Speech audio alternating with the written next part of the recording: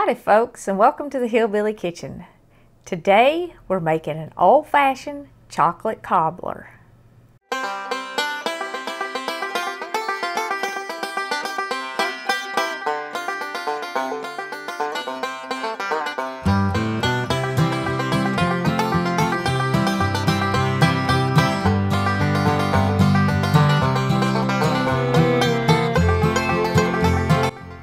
Now this is a really old recipe. It's really simple and you probably have all the ingredients in your cabinet already. So it's not something you're gonna have to go shopping for. It's a pretty good pantry recipe because just about everything in it you can take right out of your pantry. Even the milk, if you don't have fresh milk, you can use powdered milk or evaporated milk in this recipe. But today I'm using whole milk because I got it. But if, times continue to get worse, you can do this completely out of your pantry. Well, let's kind of go over the ingredients. I have a cup of self-rising flour. I have a half a cup of sugar, 3 tablespoons of oil, 2 tablespoons of cocoa, and a half a cup of milk. And over here, I have a cup of brown sugar and a 1/4 cup of cocoa, and I have 1 3/4 cups of water that I'm going to put in the microwave and warm up. You do want your water hot.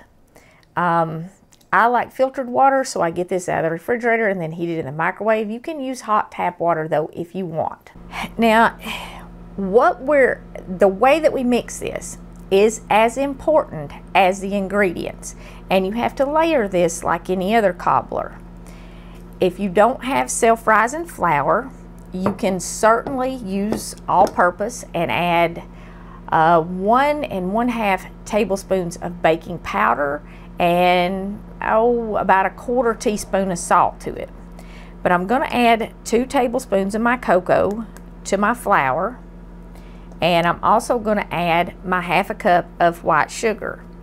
Now if you don't have brown sugar or you don't have regular granulated white sugar, you can use brown sugar in this part and you can use white sugar in this part. But if you have it, this combination works best.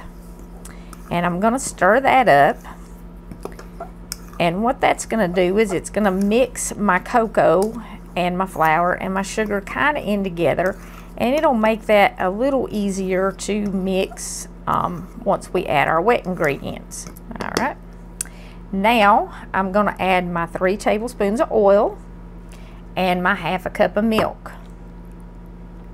And I'm going to mix this up.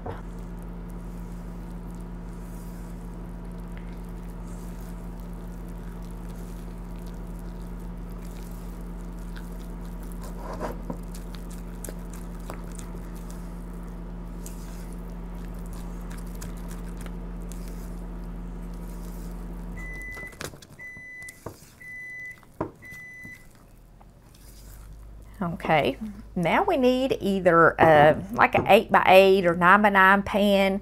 The little 6x10 pans, I think it is. It's kind of like a little biscuit pan. They'll work for this too. You want to spray it or grease it, and we're going to dump our batter portion of our cobbler in here.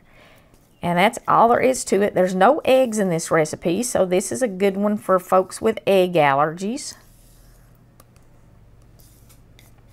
And you could substitute some other kind of milk for a vegan or vegetarian recipe. You could do oat milk or almond milk or just about anything, I suppose.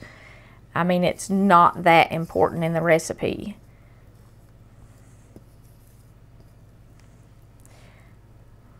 Okay. Now, we are not going to mix this again. As we add layers, we're just going to add them. I'm going to put my my 1/4 cup of cocoa in my cup of brown sugar. And lots of folks ask, is it light brown sugar or dark brown sugar? And it doesn't matter, whatever you got. And like I said, if you don't have brown sugar, you can use regular granulated sugar, like we put in our batter. And you do want to mix this up a little bit.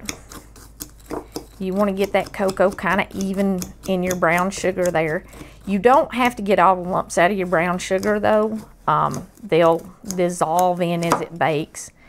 I mean, I try not to let any huge lumps get in it, but even if a great big one got in there, it wouldn't hurt a thing. You want to preheat your oven to 350 and get that warming up while you're mixing this up.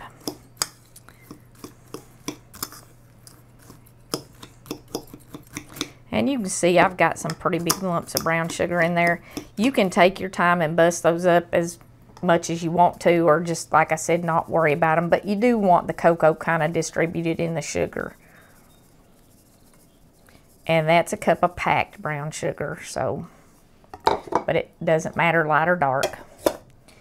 And you dump that over top of your batter and kind of spread it out a little bit. That's a big lump right there. We'll bust it up a tad.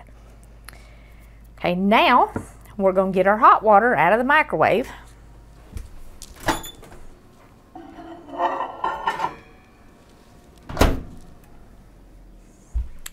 And you're just going to pour that hot water over top of your brown sugar and cocoa and your batter. Do not mix this. If you mix it, it won't come out right. So I hope folks don't just look at the ingredients and then try to make it. And now you want to put it in your preheated 350-degree oven for, depending on your oven, 40-45 minutes. You want the batter part will be done and it'll kind of spring back, and it should have like a chocolate syrup bubbling up through the batter. So let's put this in the oven. Okay, while we're giving this just a minute to finish cooking, and I've got one that's just about ready to come out of the oven, I want to share Proverbs 31 with you, or part of it, because this is our Mother's Day video, and I really wish I had committed this to memory, but my memory is not what it was when I was 30, and I don't want to mess this up. So from Proverbs 31, starting at verse 25, strength and honor are her clothing. She shall rejoice in time to come. She openeth her mouth with wisdom, and her tongue is the law of kindness. She looketh well to the ways of her household, and eateth not the bread of idleness. Her children rise up and call her blessed, her husband also, and he praiseth her. Many daughters have done virtuously, but thou excellest them all. Favor is deceitful, and beauty is vain. But a woman that feareth the Lord, she shall be praised. Mamas and grannies, I know how tough times are.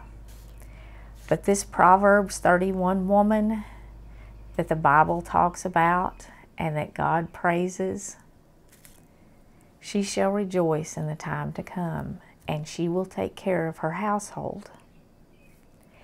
Because the woman that fears the Lord, she will be praised. And if you trust God and you fear Him and you keep His commandments and you let Him guide you through this, no matter what the circumstances are in the world, and no matter how tough times get or how tight things are, God is going to take care of you in your household, and you will rejoice in time to come, and He will prosper you, because His word says that He works all things for the good of them that love Him and are called by His name. So you keep trusting the Lord and don't worry about what's going on in the world. He's in control, and He will take care of you and your household as long as you do. And I want to wish you all a happy Mother's Day. And if your home is fortunate enough to be blessed with a Proverbs 31 woman, you make sure you honor her this Mother's Day, and you praise her and you let her know how much you appreciate her. Because that mother is not going to be there for forever. Now let's see what this chocolate cobbler looks like. And make one for your mama this Mother's Day, because it would be absolutely perfect for a cookout or a brunch dessert or just about any time or any kind of gathering that you have planned for her this year. Ooh, my goodness. You would not believe how good this smells. Now, I don't know if you could see that on camera or not, but the top is solid and it's a little bit wiggly because underneath it we've got all that liquid that we poured in. And I've got just a little bit of bubbling coming through. Sometimes you get a whole lot and sometimes you just get a little bit, but you can see where it's like browned all up here on top. Now you do want to let this cool for just a few minutes before you scoop it out. And like I said, there's going to be a nice layer underneath of like a chocolate syrup. And this is really good with just a, well, it's good by itself, but it's good with a scoop of vanilla ice cream on the side, especially if you're doing a cookout. If you were going to do it for a Mother's Day brunch or something like that, you might want to serve it with some strawberries and whipped cream, which would be just beautiful, and it would be good for, you know, Mother's Day, any kind of cookout. This maybe is one of those desserts that you can use all through this, well, all through this year, because it is a pantry friendly recipe, and you can use any kind of milk in it. It doesn't matter. If you don't have the self-rising flour, certainly you can add the baking powder and the salt to it, but it's not something that you're going to have to go out and buy $100 worth of ingredients to make. It's simple, and that's the kind of recipes, those simple old recipes that our grandmas and our mothers used for generations, that are going to get us through this mess. You can pull this stuff out and just make it. I do want to wish y'all a happy Mother's Day. I hope you try this year, especially for your mom, because everybody loves chocolate. And the warm cobbler with the vanilla ice cream, there just ain't nothing much better. Or, like I said, some strawberries and whipped cream. Either way, it's delicious. Thank you so much for joining us in the Hillbilly Kitchen. If you haven't already, please don't forget to click like and subscribe before you leave. And until next time, remember to put God first.